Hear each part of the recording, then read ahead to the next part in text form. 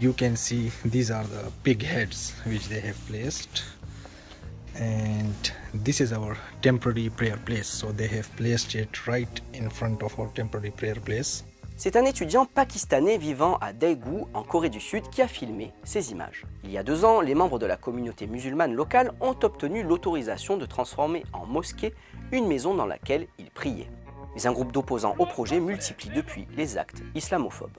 So they actually organized a barbecue party right outside the mosque gate. The main aim of them is like to make us irritated. So they keep on doing these kind of acts, like placing the pig heads, which they have been placed from the 27th October till now. They are still placed there. It's not just because of this action. They are continuously doing it by various methods and by various actions in the past 2 years. And like whenever we will be passing by, so they will call us terrorists. And they also placed English, like the banners in English. They also distributed the pamphlets against Islam and misinterpreting the Islamic laws or like those kind of things into the houses of the neighbors. I also received that pamphlet in my house. You can see that our prayer is going on, and like they are constantly playing this music.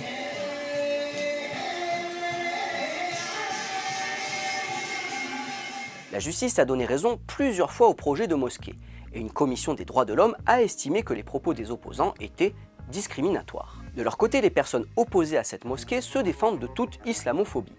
Ils craignent surtout que le projet crée des va-et-vient de fidèles dans le quartier et que les fêtes religieuses ne soient trop bruyantes. They claim that this is not Islamophobia. Then what was when they were calling us terrorists? What were those boards about?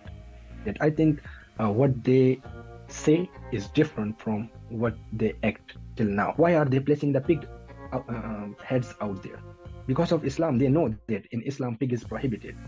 I haven't experienced such kind of Islamophobic behavior by the other Koreans, and usually specifically the old people, when they see my beard and my dress up, they try to connect with me.